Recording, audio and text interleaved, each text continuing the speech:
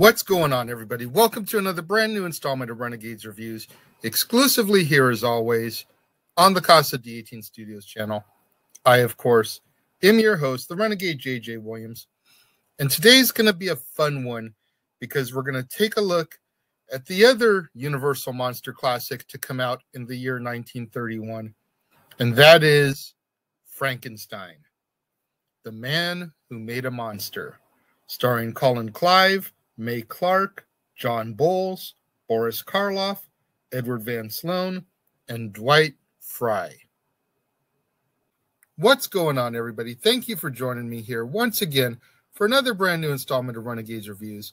And like I said during the introduction, we're going to take a look at the other masterpiece from the Universal Monsters that came out in the year 1931, Frankenstein. And out of the two, Frankenstein and Dracula, I feel like Frankenstein is by and far the most popular of the two. Nothing to take away from Dracula, but I just feel like the Frankenstein monster, the monster as represented by Karloff, just went on to supersede Lugosi's Dracula just a little bit as far as fame and popularity goes. I mean, I bought this shirt at Walmart, and you very clearly got Karloff's imagery of the monster on the face. It's very hard to go into a regular store and find Lugosi's Dracula on merch like this. You can go into specialty stores, and you may find shirts that were special made for those stores with Lugosi on it. But I mean, to walk into a store like Walmart and find a shirt like this just goes to show the popularity of Karloff's monster. But I digress. Let's get into the story here, shall we? Because we've got quite a few pages of synopsis to cover through.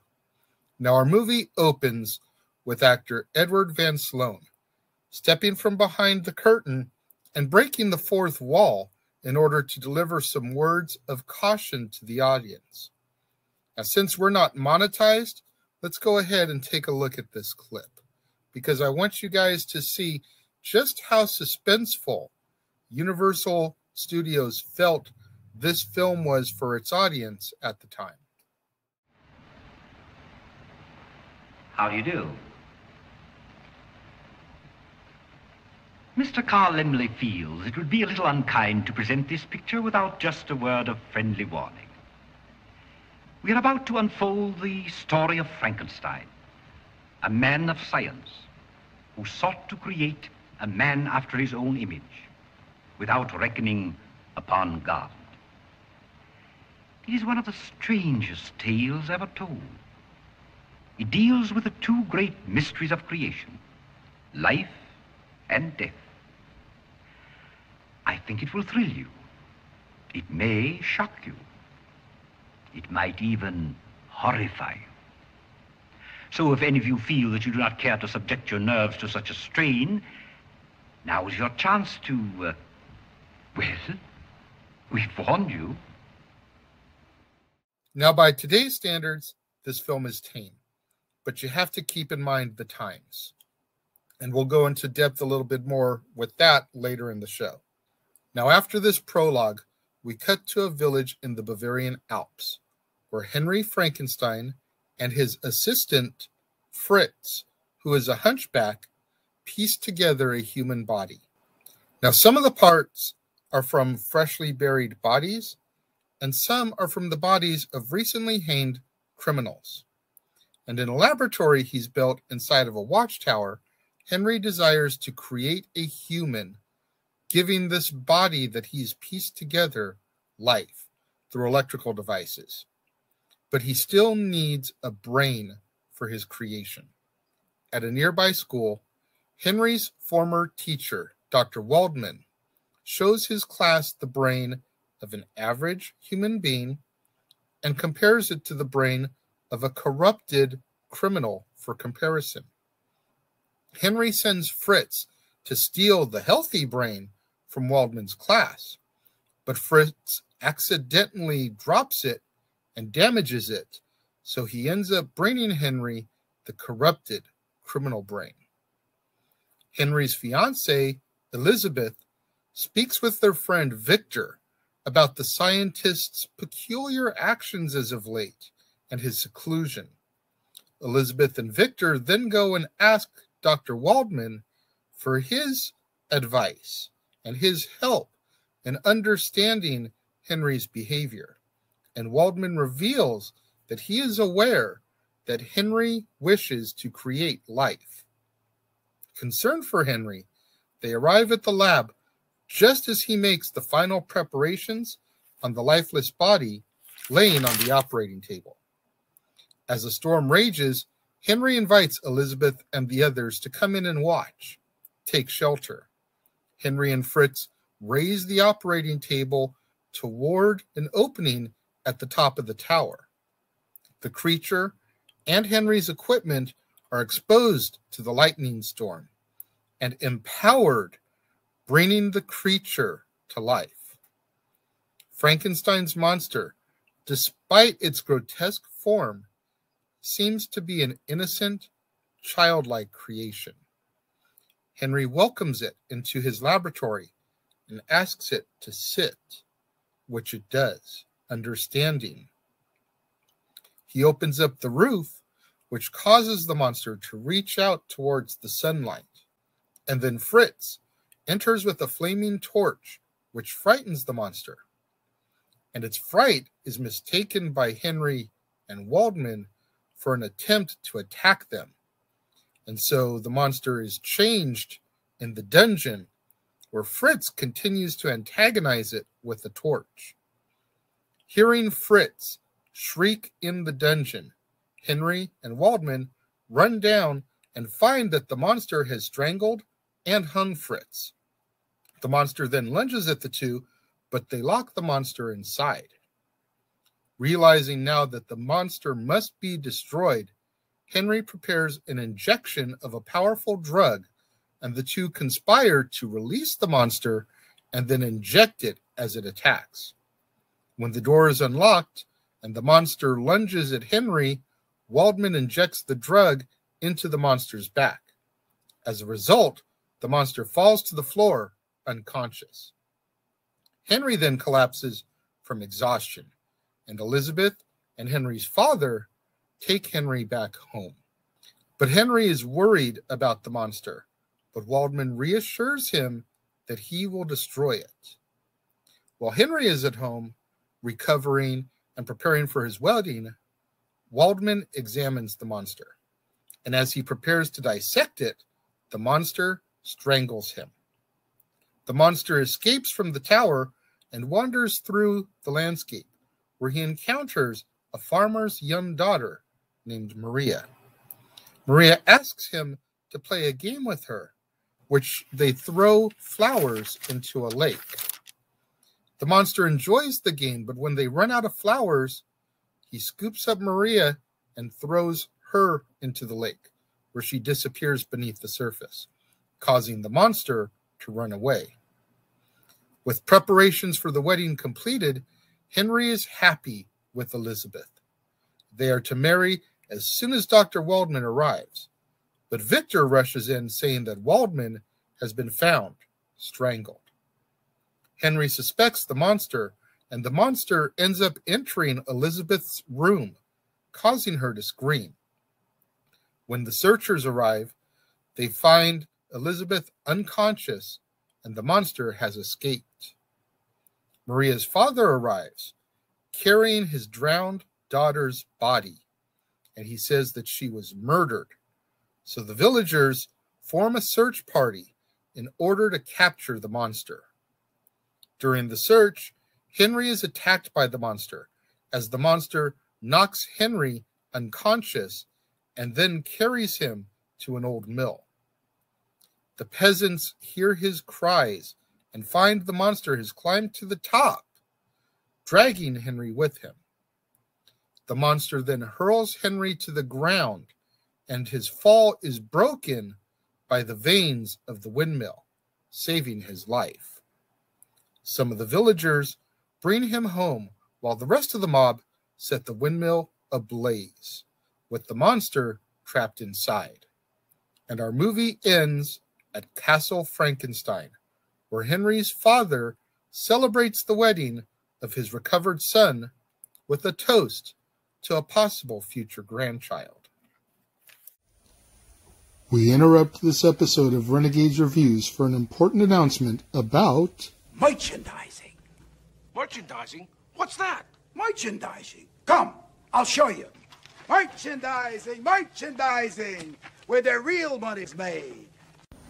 Make sure you go over to teespring.com/stores/Jeff Meacham Network for all the t-shirts you see here from the West Coast professor, Jeff Meacham himself. You can get shirts for the Jeff Meacham Network, Talk Wrestling, as well as the red and gold Meachamania shirts. And while you're there, don't forget to get your shirts of the Casa D18 Studios Brotherhood, the Dads on Wrestling shirt, the Renegade JJ Williams, Statboy Sports Bar, and the hashtag StatBoyApproved shirt. Make sure you go over to teespring.com/stores/Jeff Meacham Network and score your shirts today. I'm not going to waste any time here lollygagging, BSing.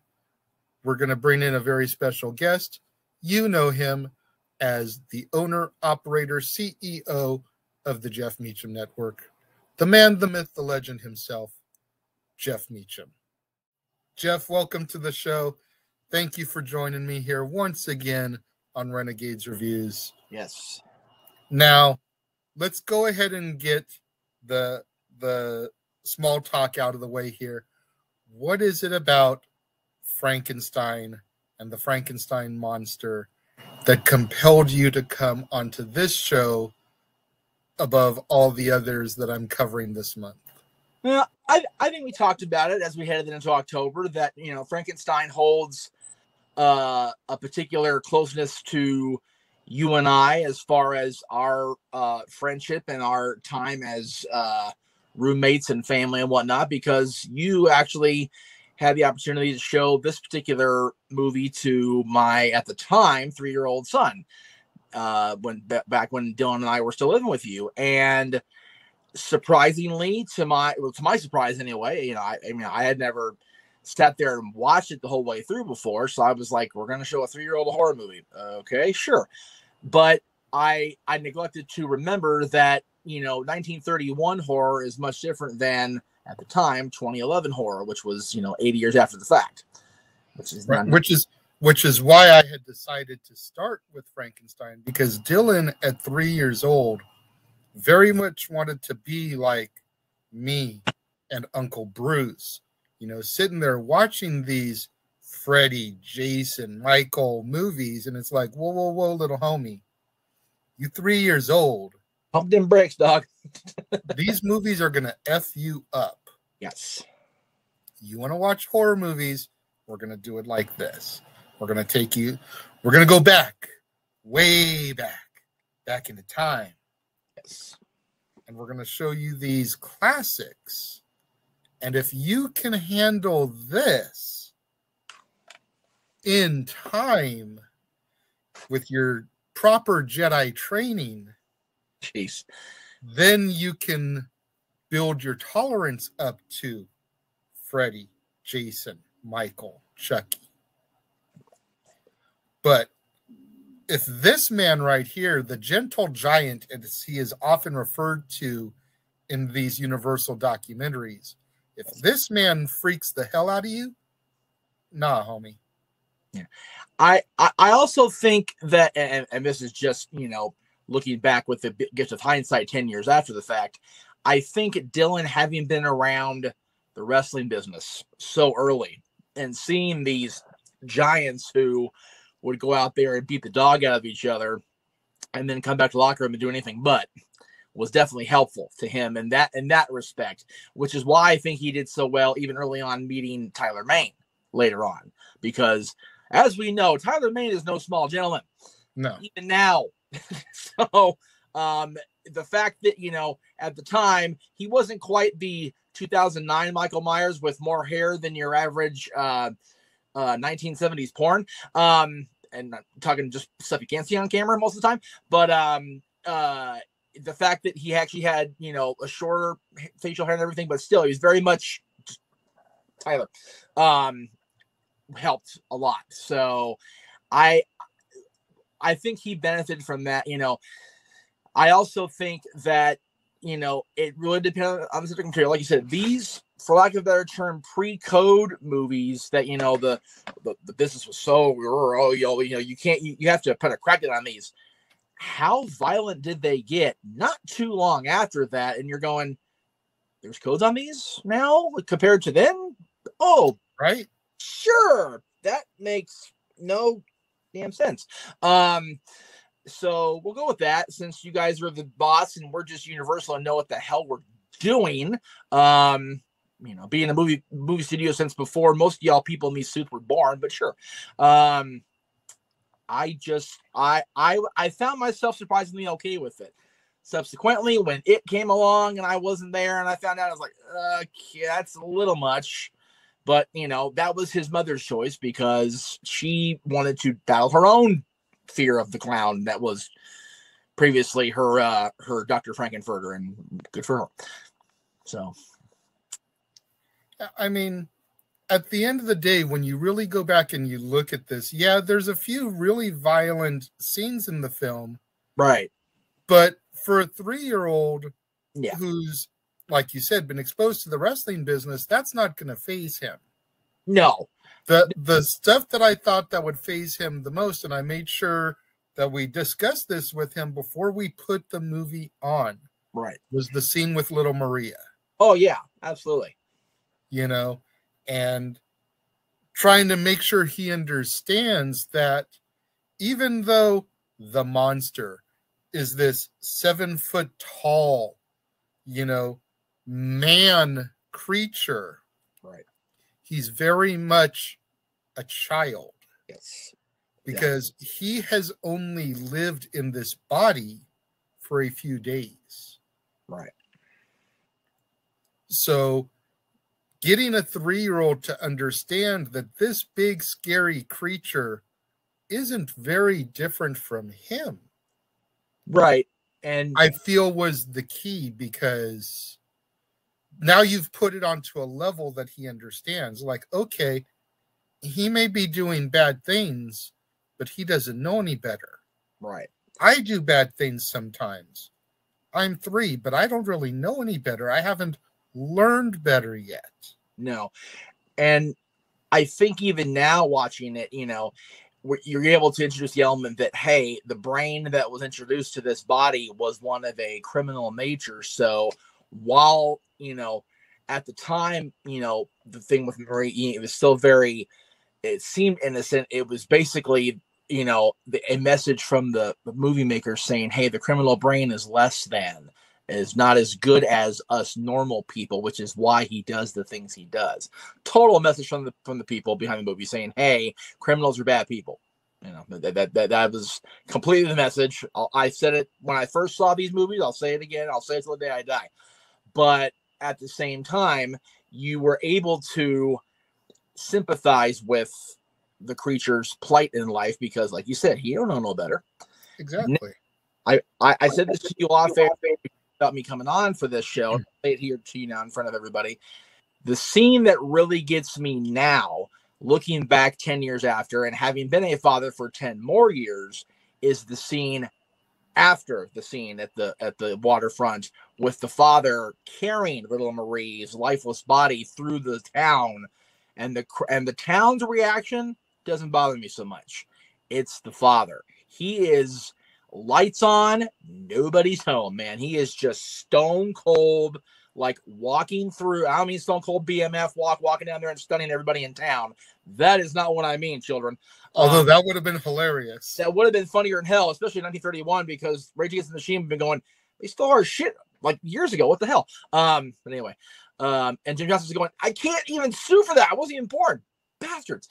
Anyway, went way off in the weeds there, but that's okay. But just the reaction, he's, like I said, he's literally carrying his child's lifeless body. There can be no greater horror for a parent than burying your own child. I've heard it said time and time again. Unfortunately, in my life, having had friends and people I know, with the whole, advent of underage drinking and whatnot that we've had in our lifetime. Unfortunately, it's been a very prevalent thing with our generation. Parents burying their kids. It ain't fun. And in 1931, I'm sure it wasn't fun. I'm sure when the story was set in the 1800s, it damn sure wasn't fun.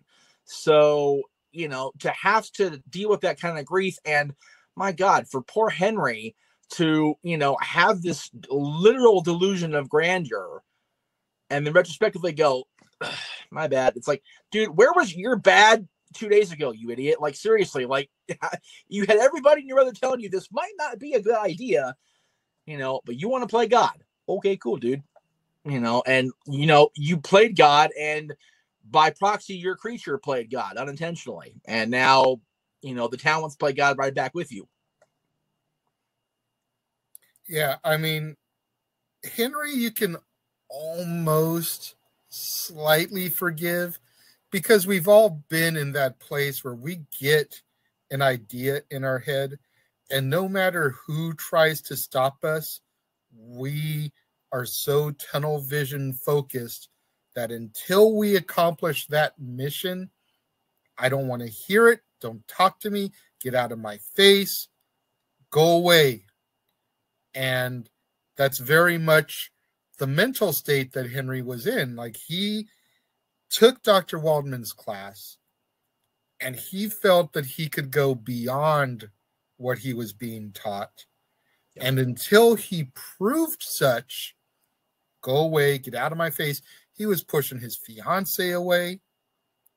I mean, can we just, all kidding aside here for a second, can we imagine how much less stressed Henry would have been if he had at least had Elizabeth with him to, to get a little stress out of his system every couple of nights? Just throwing that out there. As you were going along talking about, once you tell me, like, how many people, including yourself, have told me the last 2 years, dude, you got to get out of this tunnel, man. You got to, I'm building the empire. I'm building my creation. Leave me alone. I'll sleep when I need it. And it's,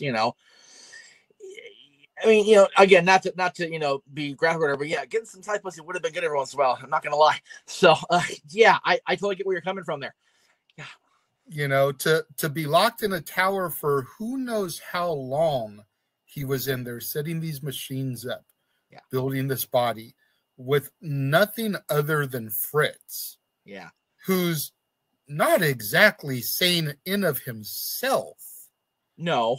I mean, if we look at Dwight Fry as Renfield in Dracula, we're good. Yeah. We already know he's a few short of a, Happy Meal. Yeah, he's had a few pints short of a blood bank there. So yeah, just a little bit. But the story, and let's just get into here really quickly. Mary Shelley was 19 years old when she wrote this. Yeah. Virtually on a dare. Right? Because if the reports I've read are true, her husband and their friend basically had a challenge amongst each other to see who could come up with the best scary story. Yep. And Mary Shelley wrote Frankenstein. Yeah, and for late 1800s, she wins. Yeah, and I bring up the story because I threw out there on Twitter the other day, and sadly nobody replied to my tweet. We only got one reply to your tweet, so we'll go ahead and throw it up there. Yeah, we asked about what people thought of the Frankenstein film. Yes, and the one guy that replied to us, J.J. Arwood, said it's one of the best written stories and adaptation of said story ever made. Yep. And then side note, Frankenstein's always been one of my favorite things to draw. Right. And he sent along quite a few drawings, which are actually pretty interesting to look at. If you follow, I follow JJ on Twitter, the other JJ on Twitter, because he actually was one that steered me toward Kenny Bolin about a month and a half ago. So we've been kind of conversing back and forth. So, it's definitely one of the greatest pieces of literature ever produced. And if you've read the actual book, it's very much more of a it's very much more reality driven, much more grounded than the Universal monster universe made really all of these characters. I mean, even for 1930s and 40s, they're very like, big bombastic production. They weren't all that like, Yeah, remember 1800s literature, they're writing about either what they know or what is coming out of their minds. 1800s, in Europe and in America, kind of a batch. Well, not this batch of crazy now in the world, but very much a war-driven place on both sides of the Atlantic. So they're writing about conflict and basic human drama, basic human error and flaws. And again, we go back to Henry. That basic flaw of tunnel vision is a bitch. So the monster in the book, the original novel, is very much more human looking. He doesn't look like the guy that would become Fred Munster in the 1960s. He's just a guy kind of literally pieced together piecemeal. So I don't mind necessarily Universal's take or whatever, or whoever originated the bolts in the neck thing, and the whole Jack Pierce. Thank you. Appreciate that. That was all Jack Pierce, and gotta give shout out to Jack Pierce for his work on all these monsters, because without Jack Pierce, there would have been no Rick Baker. Right. There would have been none of these legendary makeup artists from today. Forgive me for blanking on who came up with the Freddy makeup. Right. But it all started with Jack Pierce and Lon Chaney Sr. prior to that, because Lon Chaney did all his own makeup. Man of a Thousand Faces. There you go. And I know that. So I'm sure to talk earlier in the week. So there you go, or last week, so whatever it was. So and not to project later, but it's people like that enabled people like the people we're going to see on Saturday, Chris Nelson, for example, the special effects artist for the new Halloween trilogy, to be where he is today, because very simple stuff to us looking back nearly a full century, but back then, like, mind-blowing. Like, how the hell did you turn Boris Karloff into that? How did you turn Lon Chaney Sr. and Jr. into that? Basic makeup, kids. That's why these movies work. And I'm sure he's going to say that every day until we get past the Universal monster cutoff, if you will, especially about the Cheneys. Because, damn it, okay, spoiler alert for his coming up in a few days. Wolfman works so well because you can see Lon's facial features and their reactions. Armageddon! What a revelation. But yeah, no shit. Much like Boris Karloff here. He looks like he's scared of the fire because his freaking face is scared of fire. Which I've always wondered about that, because the monster never seems to be very scared of much of anything. Right. I'm wondering if the criminal whose brain they used died in a fire of some kind. Has to be something like that, because that's the only thing that really takes him down. It's funny, again, the burden and the blessing of hindsight. I'm seeing this, or doing this with you, after having seen the second of this new Venom set they're doing with Tom Hardy in the role of Eddie Brock / Venom. And, both Venom and Carnage both have a problem with light / fire and sound. If you notice, the monster's not all keen with sound either very much. So I definitely know that, these modern monsters, granted, Stan Lee wrote Venom and Carnage and all that against Spidey back, damn near 60 years ago now, but it still works. The best stuff in fiction and in life always translates well going forward. The monster doesn't care for certain sounds, because if you think about it, in Bride, he's attracted to the violin by the blind hermit. Very true. Very true. It's the violin that brings him to the hermit's house, and he then enters and the two become friends. Very true. Very true. We'll definitely get into that in a couple of days, but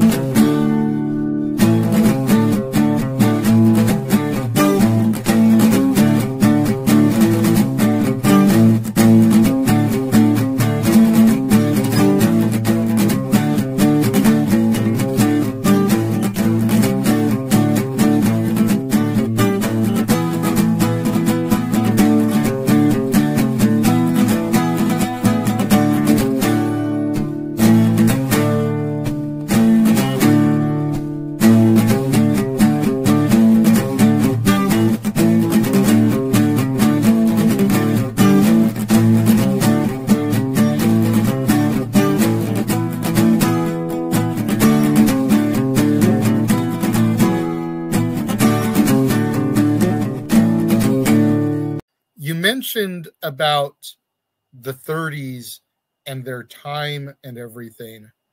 And I wanted to throw a little clip up here, something I found on someone else's YouTube channel. Okay.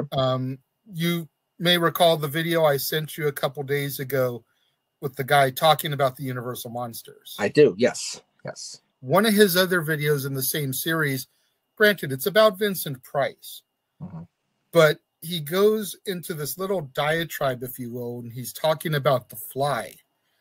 And I really want to throw this clip up here because I feel like it's relevant when we talk about these Universal monsters.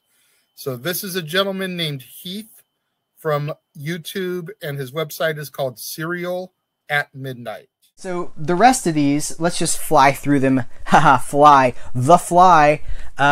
Epic movie. Fantastic movie. This is another one that when I was younger, I thought was kind of stupid, which is wrong. It's criminal of me to have thought that about a Vincent Price movie. Because I had come, obviously I saw the Jeff Goldblum, Gina Davis movie first. And I was like, oh, that movie's gross and it's scary and it's visceral. And then you watch this one and there's like a fly that's like, help me. Help me. And you're like, what am I watching? How am I supposed to? But of its time, you got to put these things in their context. Don't want to be movie dad or anything like that, but I think it's important. I will just say, I think it's important that we try to watch movies on their terms, not on ours. Not meaning like, well, the movie, like I have to change everything about myself. But you got to try to put a movie in context of when it was made, what it's trying to do. We have a tendency to want to drag things to us.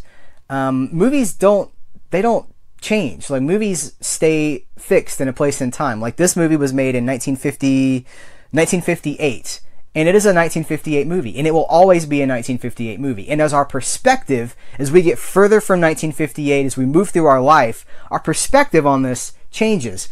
And so I think it's important to try to watch movies for what they are and not try to watch them for what they aren't. And that's something that I'm trying to constantly struggle with myself. That's why I revisit certain movies, like the recent, I picked up the Peter Jackson King Kong movie, because I've watched that movie before and I didn't really like it. In fact, I very much didn't like it. But I have changed perspective since then, and I need to revisit it to see if I still feel that way, if I'm in the same place, because I'm not in the same place, and maybe I'll feel differently about it. The Fly is a movie that I did not like when I first saw it. I thought it was corny. I've since come to absolutely love it. I think it's fantastic. This is another one of those that's such a great Vincent Price role, and if you can get over if you can make allowances for things like special effects, it's a really cool story. It's just a really great story. Dude, that guy hit point after point. I'm sitting here going, dude, this guy watches me. I feel like, because I'm not saying I'm his stuff or whatever, but it's very, like, I always talk about some movies stand the test of time and seem timeless. Back to the Future. Some very much live in their own time. However, that dude is spot on. You know, if you're going to watch horror movies in October, or, any time of year, you have to remember when they were made. Frankenstein 1931 doesn't translate to an audience in 2021 unless you understand that. You're not going to see these giant CGI things with Frankenstein being greener than the Incredible Hulk, because that wasn't available back in 1931. But as you've said to me time after time, and like I said, I totally blew away your whole facial theory here, so sorry about that in advance for when you get to Wolfman later in the month. But that was the beauty of these things. You didn't have to splice on. And again, I'm probably gonna tear your shit completely apart at this point now, but Benicio del Toro's version of the Wolfman, that's why it doesn't work for us. For us now, I'm not saying that a modern audience won't get behind a modern, Wolfman or a modern Frankenstein's monster or whatever. But for us old school chittins, it's like, yeah, but like, I don't need to see the Wolfman have a long snout and, it's like, no, man, I need to see his pain. I need to see the monster's pain when he's confronted with fire. I need to feel the monster's pain in that face when the bride rejects him because he ugly looking or whatever the hell she's doing. You know, I need to feel that. 2000s movies, I don't feel that with these characters. Yeah, and I think that's what the biggest problem is with Universal trying to get this dark universe off the ground. Yep. You know, because at the end of the day, the Universal Monsters was the first shared universe. Mm-hmm. Yep. It didn't start that way. It didn't really start to turn that way until Frankenstein meets the Wolfman. And they saw what money they made there, and then they just ran with it. Then you got, you know, House of Frankenstein, House of Dracula, Abbott and Costello meets. Right. But the Universal Monsters is very much the first shared universe. Like, you want to talk about a blueprint for the Viewisk universe, for the Brat Pack universe, because a lot of those movies take place in the same town, so you can assume that these kids all know each other, even though they don't really interact with each other. Yep. You want to talk about a blueprint for the MCU and the DCEU. It all started here.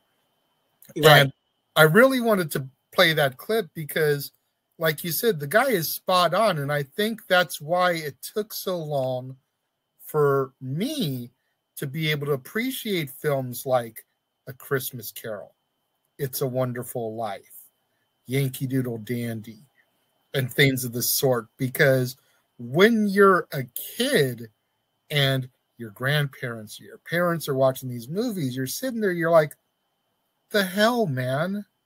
You know, we've joked about it 100 times. Mickey Mouse and his homies did this movie in under 30 minutes. Why am I sitting here for 2 hours? Plus, sometimes. Get with the program. Seriously. You know, It's a Wonderful Life is close to 3 hours. Right. You know, I've seen this story before. Why am I sitting here through 3 hours? But then, as you age, like Heath said, as you age and your state of mind changes and you're not in the same place anymore as you were as a kid, you can revisit these things and appreciate them. And granted, the Universal Monsters have kind of always been in my blood. Right. Ever since I saw Abbott and Costello meet Frankenstein, which we'll get to later in the month. Right. But I can totally get trying to show these movies to a modern audience and them being like, it's black and white. It's an hour plus. It's not really a movie. It's a TV special. This is supposed to be scary. Yeah, I can totally get where they come from, but those are the people that grew up with Freddy, Jason, Michael, Chucky, Pinhead, Leprechaun, Ghostface, Samara from The Ring, etc. The list goes on and on. Jigsaw. Right. They didn't have this prior to that. No. By complete comparison or stark contrast, if you will, you know, him mentioning The Fly was very interesting because I actually did the same thing. I saw the Jeff Goldblum version first. Now, granted, I saw it many years after I'd seen Jeff Goldblum be pretty much every other damn character he's been. But, you know, even for, you know, late 2000s, that's pretty scary shit, you know, as opposed to Vincent Price's, which isn't scary to a modern audience. But again, I had already had my brain kind of evolve into, okay, this is scary because, you know, it's, you know, so the 1950s, that's pretty scary. You know, for me, the first exposure to the Universal version of Frankenstein's monster is Herman Munster from the Munsters.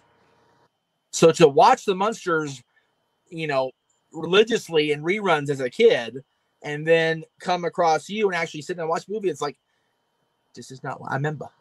Both, you know, seeing Dracula as a scary, you know, dark-haired man as opposed to a lovable grandpa just being a goof ass in his lab, you know, it's like, huh. All right, you know, seeing the Bride of Frankenstein with her hair not quite Marge Simpson like, you know, on the Munsters, and then going to the Bride, it's like, huh? So it was, you know, it takes the brain. You know, your brain has to I've learned through the course of watching your show, your brain has to deprogram itself from what you know. Very much like a wrestling fan, a wrestling fan that discovers WWE in the Attitude Era, has to go back and watch the Hulk Hogan stuff going, this is hokey. This is lame. Like, this doesn't work for me, brother. So like, seriously, I get it. Like, and I've got it more so in the last decade plus because of being able to have a perspective. There is no greater example of that than me mildly, for the brief moment I did, backing off of hating the Ducks and the Sharks and whatever, because we have to preach tolerance, Jeff. We have children no, but I did because I had to be a good, responsible parent. But, I devolved from that since then. But the other stuff I've been really good about. I was going to mention another comparison, and it's so funny, because talk about things that come up. We did a recap the other day. You held up Grease 2, and the live Grease that they did just a few years ago. I told my mom that exists. She goes, I'm not buying that. Grease 2 sucks. And I went, okay, wait a minute. First of all, it's only $10. So are we really dropping any money we're going to need, like miss later? Number two, my Rocky Horror cast an entire shadow cast of Grease 2 because it sucks so bad. That's how awesome it was for us to try to, disassemble and put back together again. Does anybody really remember Grease the most for the Vanessa Hudgens thing on Fox? No. Okay. But it's a different perspective. Rocky Horror itself being owned by Fox, and that made for TV thing that they tried to pass off as a good successor. And even Tim Curry with his old state was like, yeah, I'm here for the check. Thanks. Type thing. It was just bad. But you know what? I know a lot of people in the Rocky Horror community that absolutely adore the Laverne Cox version of Rocky Horror. So for some people, modern audiences, this is their first exposure to it. Exactly. They don't want to sit through John Travolta, Olivia Newton-John. They don't know those people the way we do. No. Realistically speaking, what has John Travolta done of any significance, I'll say, since Hairspray?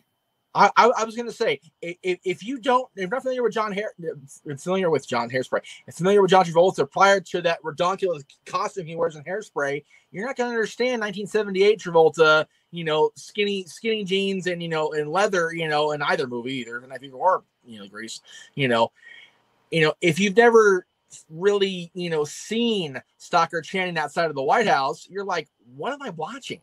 Yeah. But modern audiences know who Vanessa Hudgens is. Exactly. They've grown up on High School Musical. God help. They've seen her in some of her other films, be it Spring Breakers or Journey 2 or other things, If you've only seen Julianne Hough as a dancer, with, a minor opinion as a judge Dance with the Stars, why is she Sandy? Why is this happening? Why is our Olivia Newton-John being parodied? It's like, no. Settle down. It's not what it is. And yes, with all respect to my mom, she's right. Grease 2 is just god-awful, okay? It's a terrible movie. But, a lot of people like Michelle Pfeiffer's, breakout role. They like Didi Khan being back. They like the way they tried to go. Failed miserably, yes, but they tried to make it an anthology. I'll tell you what, you want to talk about somebody trying to make an anthology series just to see if they could do it and realize, okay, we screwed up, we'll fix. Halloween 3. You take off the Halloween part of this thing. Season of the Witch is a damn good, scary-ass movie. But because it's not Michael, it's an abortion. No, it's not. We're getting off topic a little bit, but I will just say this about this. And the whole reason why I went ahead and bought it is because I already owned Grease. Well, of course. I needed to get Grease 2 for my musicals month. Right. And my choices were, I think it was like $7.99 just to buy Grease 2. Yeah. Or for $2 more, I got all three on Blu-ray. On Blu-ray. So it's like for the extra $2, may as well. Right. And see, that is the, again, we use the word blessing and burden of hindsight. If if you go back even 10 years and you see Grease 2, or you see, the modern, not to try to, pull out of, how much did you pay for this for me, out of curiosity, for these 6 movies? I want to say it was roughly 30. Okay, so $30, that's roughly $5 a movie. If you go back Steelbook. What's that? Steelbook. Yeah, I mean, yeah, with the big Universal logo on the back. That as Adam Pierce would say, it is official. So if you go back even 10 years and tell somebody, hey, you can get the classic 6 for $30, they're gonna crap their pants, because those 6 movies only $30. Really? The advent of streaming and convenience of not having to. It's so inconvenient to open a book and insert a disc now, where I can just push a button, which, quite frankly, digital copies, beautiful add-on. Thank you for that. Because my ass is lazy, I admit it. But, you and I are both the generation of, no, hard copy pretty. Yeah. Hard copy need. Like I said, dude, you gotta talk about this on Recap. I make my living on hard copies. Is there really a need for me in 2021 to have the entire Halloween series on hard disk? No, but there is for me, because that's how I do. That's how I roll. Exactly. We've gotten way off into the weeds, but try to wind it back just a little bit. Well, I was gonna say, not really though, because we went off from that clip of talking about perspective and modern audiences compared to the audiences of the 1930s. And 1931, there was no even VHS back then. If you didn't catch it in the theater, you didn't see it until the advent of television, when they started showing these on TV, which is another point that guy makes in his Universal Monsters collection video, because you have to compare the way Creature in the Black Lagoon doesn't really stand up next to Dracula, Frankenstein, the Wolfman. Right. But he came around in the television age. Yep. So he looks more like a television character and a television scary character, as opposed to the monster, the bride. I'd be more likely to, in my opinion, to see the Creature on an episode of Alfred Hitchcock Presents or The Twilight Zone, along with those pig face guys. Like, seriously, that's where I see the Creature fitting in better. So he makes, again, subscribe to that guy's video, because channel, because that guy gets it. He 100% gets it. And prior to the movie coming out, this was his debut. Abbott and Costello Meet the Creature from the Black Lagoon, a television special for the Abbott and Costello show. There you go. Again, perspective, everything. Yeah. Perspective is a beautiful thing. We've said it a couple times. It's a blessing and a curse. Yes. But if you guys take anything away from this episode or from any of these episodes all month long, yes, really go back, sit down, give these films a chance, because by not at least attempting to watch these, you are seriously missing out on an era of film history. Yep. Yeah, I have said, had I not gone headlong into the idea of, okay, we're doing a Halloween panel at the end of the month, a Universal Monsters panel would be a wonderful thing to do across the multiverse, if you will. Because always next year, Meacham. I was going to say that was always next year, and I probably, looking back, I probably should do the Halloween panel next year when the series ends, like it ever that's going to end. But Blumhouse is already saying he's open to make more, and I'm like, no, Blumhouse, that's a bad Blumhouse. Yeah, exactly. Yeah, it's like, dude, let it end. It ends. God damn it. Exactly. Let yourself be Chris Nolan and just let it be, man. 3's good. Follow the Zemeckis Nolan diagram, brother. Like, come on, man. 3's good. And you told a hell of a story a couple years ago. I'm a few days off from seeing how you do with the middle act. Counting on you, boys. Anyway, but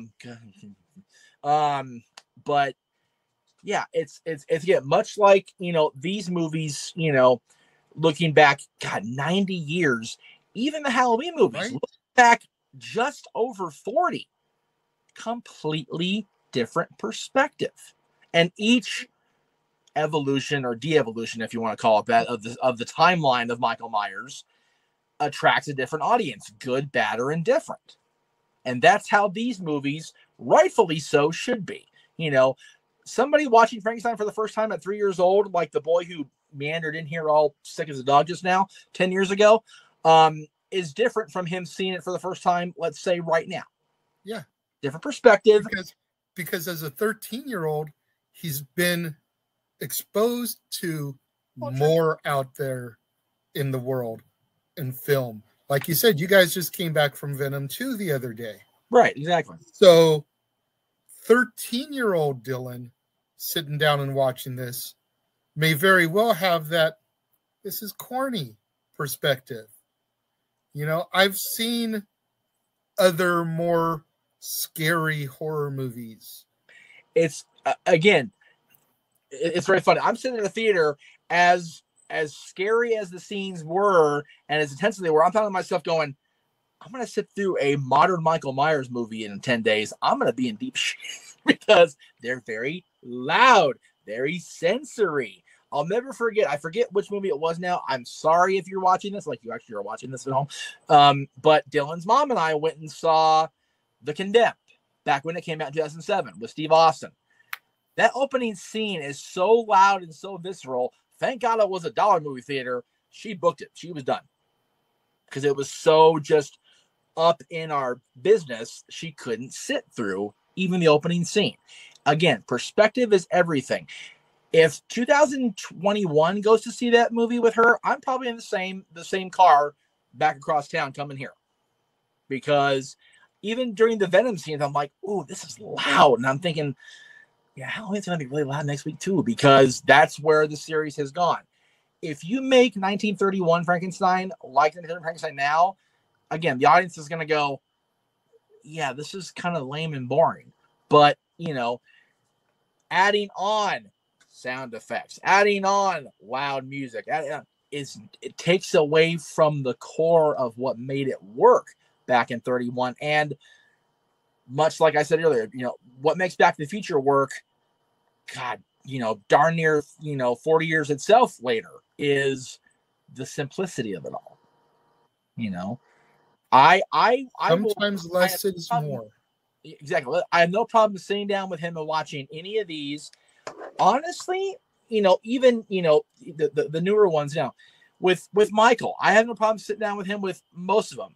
Again, 3 deviates from the course, and that's just pretty much a gross situation, but I wouldn't have a problem with that because it's a different audience, because the audience for that movie at this point is now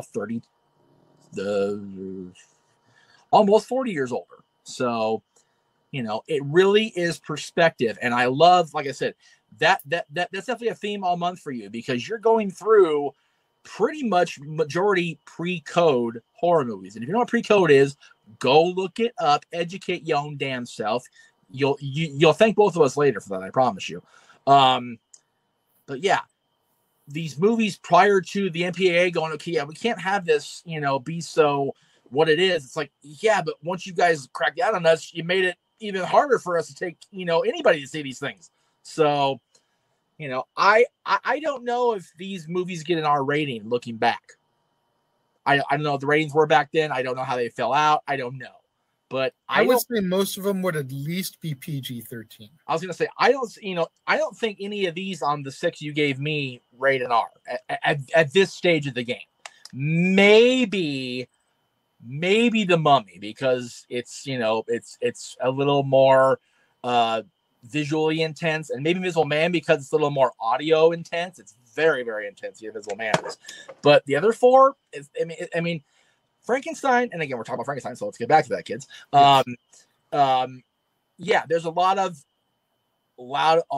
sensory overload with the fire and the screaming and everything, but the violence level in 2021 is not high at all. I don't think it's an R. I think it rides that PG/PG-13 line very much like a freaking bucking bronco. It's very, very, it holds on tight to being on either side of that line. I'd agree with that. We interrupt this episode of Renegades Reviews for an important announcement about merchandising. Merchandising? What's that? Merchandising. Come, I'll show you. Merchandising, merchandising, where the real money's made. Make sure you go over to teespring.com/stores/Jeff Meacham Network for all the t-shirts you see here from the West Coast professor, Jeff Meacham himself. You can get shirts for the Jeff Meacham Network, Talk Wrestling, as well as the red and gold Meachamania shirts. And while you're there, don't forget to get your shirts of the Casa D18 Studios Brotherhood, the Dads on Wrestling shirt, the Renegade JJ Williams, Statboy Sports Bar, and the hashtag StatBoyApproved shirt. Make sure you go over to teespring.com/stores/Jeff Meacham Network and score your shirts today. Now, and while we're on, ratings and that, I don't know where we are as far as giving our stars or whatever, but I rate all of these very high. So we'll go ahead and get there when we get there. But well, let's go ahead and segue into that.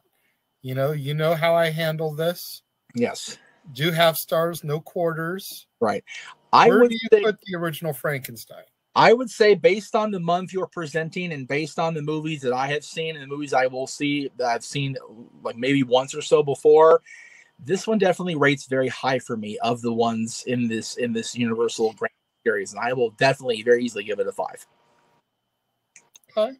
And me rating a horror movie 5, anything outside of my little slasher loves that I have, and I certainly won't give any most of those 5s either. Let's not kid ourselves, because they don't earn 5s. I love y'all, but you don't. Again, the less is more. The simple approach. The fact that, again, it all goes back to 10 years ago. I can take my 3-year-old to see this. He gets it. I can take my 80-something-year-old grandparents to see it. They get it. We get it. Everybody can relate to this movie on some level. It translates well through time. That's what makes it beautiful. I completely agree. And I as well give it 5 stars out of 5. Yesterday's Dracula, I only rated it 4.5. There you go. But dare I say that this is one of the perfect Universal monster movies. And, it's a morality tale at the end of the day. Mm-hmm. This is what happens if you try to do what was never meant to be done. Yep. You go and play God, and you get burned. Yeah. Quite literally. Yeah. You play God, God plays you right back, brother. And I will say this as far as, this being the perfect one. How many, if you go back to Universal, last time I was there was 4 years ago, granted, as far as in the park. How many of these Universal classic monsters actually go and still roam the park as meetable characters? I can tell you the exact number. 1 is always constant. This guy. I'm on camera. I can't point. This guy. Frankenstein, the monster is always walking around. You sometimes see the bride pop out. You sometimes see maybe Dracula. But every time I've seen pictures of people in the park in modern years, they always have a picture with Frankenstein's monster. Always. Because I don't usually see the bride pop out, maybe closer to this time of year, Halloween. Right. But the 3 that I usually always see pop up are Frank, Drac, and Wolfman. Right. Wolfman usually around the tram area to try to get that little jump scare. Drac and Frank usually roam in the parks. Yeah. And like I said, when we went, it was the summer. So, you weren't seeing Drac or matter of fact, the jump scare on the tram was more Norman Bates there by the motel and by the house. So that was right. He's usually there too. Tremendous. The last time I think I went was around April. Okay, well, and I think I got Drac, and I might have got Frank that same day. Yeah, I mean, I was just so tickled that walking through, for lack of a better term, if you don't remember, you guys don't know the layout, but over in the Lucy area, Frank and Lucy and Beetlejuice and Doc. Thank God Doc Brown popped out. That was amazing. Great Scott. And within that little area, you had Frank, Lucy, Doc Brown, and SpongeBob. It's like, I literally am going through a movie studio right now, and I love it. Talk about generations right there. Yep. Frank for the 30s, Lucy for the 50s, Doc for the 80s, and SpongeBob for the modern audiences. Yes. You talk about generations. Can you get much more generational than that? And as much as I deplore SpongeBob on basic levels, he Same. relates to multi-generations too. Just like Lucy always has, just like Doc Brown always will, just like our subject today always will. There's a reason Frankenstein's monster in an incarnation was the lead character of the Munsters. There's a reason that Rob Zombie in today's world is latching onto the Munsters and making a movie out of it because of the lead set by Fred Gwynne in the role of Herman, the Frankenstein monster. It's funny that you mentioned the Rob Zombie because Rob Zombie's always been fascinated by the Munsters. Yes. His song Dragula is an homage to the Munsters vehicle. Oh, very much so. And I absolutely love it. And I love that he's a fan still. I love seeing stuff like that. You know, me too. And I'm really curious to see what he's going to do because you think Rob Zombie, you think his Halloween movies, you think House of a Thousand Corpses, Devil's Rejects. Yes. You know, you think these grotesque bloodbath films. Anti this. The Munsters are not those characters. But I also can't see Rob Zombie doing a straight up slapsticky film. No. Like, it's going to be interesting to see, you know, is this the Munsters with a more, for lack of a better term, Burton-esque twist? I'm going to say, yep. Instead of being, you know, full-blown zombie, or is he going to do something that no one would ever imagine with these characters? Yeah, I will say this. It seems like he's staying pretty faithful. When you figure that, you know, one of the first things he posted on social media was a ride in the Munsters car with the Munsters theme playing with Butch Patrick at the wheel of the car. That says everything.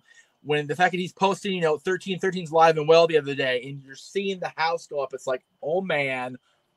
So I have a feeling that as much as we hoped he would do well with Michael, and we were kind of like, yeah, he did okay at the first one, Rob. The second one, deviate off the path. I really think he's gonna do.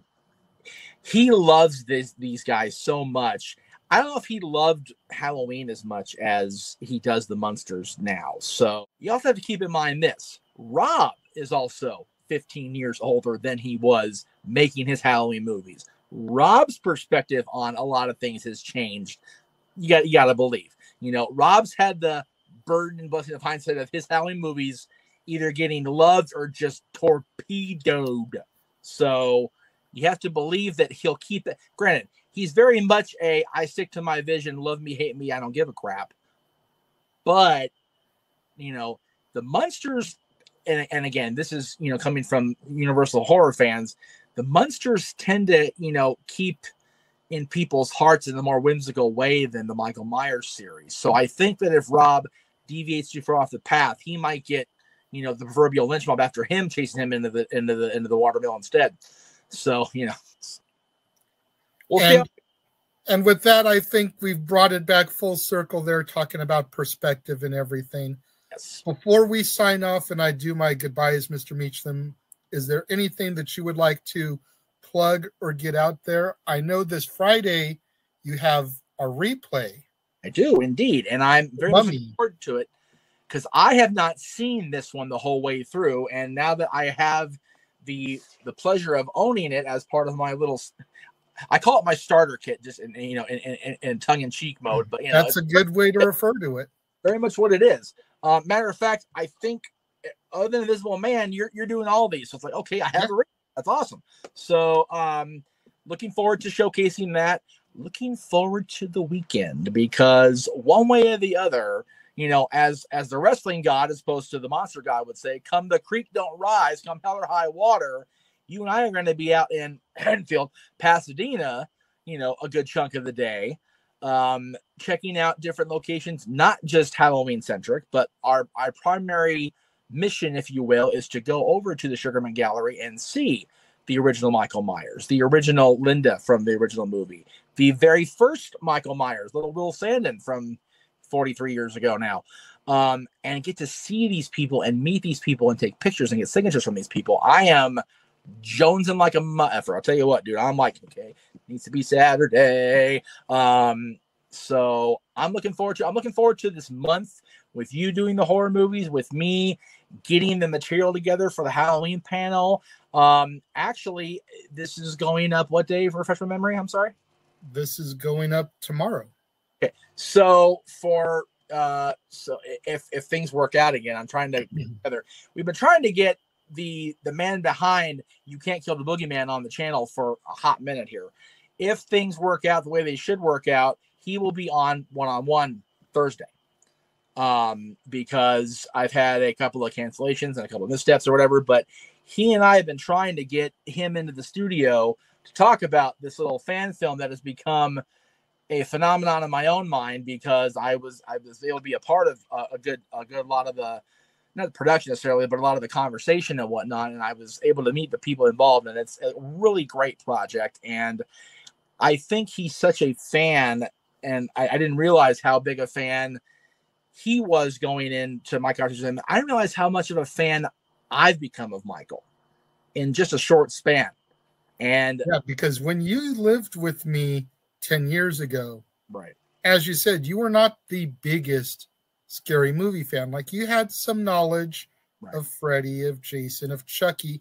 Chucky was probably the one that you were most into, because you had the full set. Yes. You know, you knew of Ghostface, right, but you weren't like balls deep into these films. No. And, 10 years later, here you are, you've met Danielle Harris. You've gotten, her to do cameos for your friend. You've had other people, you're like so deep into the Michael Myers mythos now. Yes. And the Padawan has become a master, so to speak, hasn't quite gotten to his seat at the council. No. But you're rising up there. You're rising up the ranks. And this panel I'm trying to put together at the end of the month is very much my attempt to get that seat in a non-Anakin way of having the chance to go, yeah, you do it. And if you understand that reference, thank you. God, we love you for that shit. No lie. It's very interesting that my Octobers have very much evolved from let's cover Hell in a Cell to let's cover some horror movies. Yeah. We're at the very infancy right now of the Universal monsters. We did Dracula yesterday, Frankenstein today. If you want to get technical, like I mentioned yesterday, Hunchback of Notre Dame and Phantom, both with Chaney, are technically Universal monster movies. Right. They just don't usually get lumped into the canon with Frankenstein, Dracula, Bride, Mummy, Creature, Wolfman, Invisible Man, etc. The other Phantom later, right? But we're very much in the infancy here, and we've still got a long and winding road, as Sir Paul McCartney taught us back in 1969, to wind and weave through here. Tomorrow, right here on the Casa D18 Studios channel, for another brand new installment of Renegades Reviews, we deviate slightly from the Universal Monsters official, but we feature an actor who is heavily prominent in the Monsters archives. Oh, yes. Bela Lugosi in White Zombie. This film is a big deal because it is one of, if not the first full-length feature zombie film, as well as being the film in which Rob Zombie decided to jack the name of for his little band all those years ago. I was going to say, it all comes winding back to, you and your channel, especially when you come onto my channel, dude, the stories just keep doing this shit every time throughout the hour. We all come back to where we was. And then just because I have him on the channel one more time, let's make sure you guys know that on Friday, after premiering here in its normal time slot, The Mummy will be replayed at 4 o'clock Pacific, 7 o'clock Eastern on the Jeff Meacham Network.